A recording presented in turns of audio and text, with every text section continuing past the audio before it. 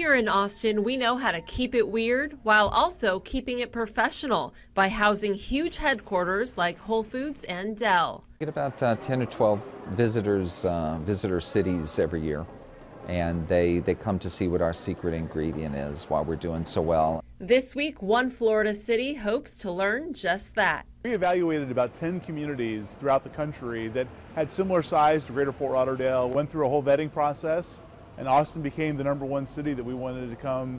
We admire the city and we wanted to come see what's going on in Austin. The Economic Development Group is visiting our businesses, touring our neighborhoods, and trying out our restaurants, all to figure out the best planning practices to take home to Fort Lauderdale. We really admire the culture of innovation that Austin has developed.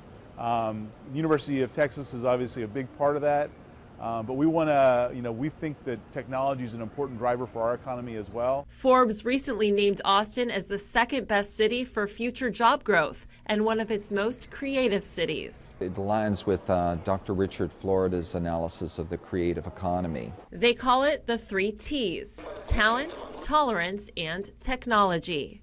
Which is all about, just trying to get the smartest people to live near you. And if you do that and you don't care about their religion or you eliminate all the prejudices, then they're free to create. Our Texan friends are very quick to say they're from Texas and why that's a great thing, and we admire that. And thankfully, that 4th T isn't traffic. In Austin, Danielle, Saar, Time Warner Cable News.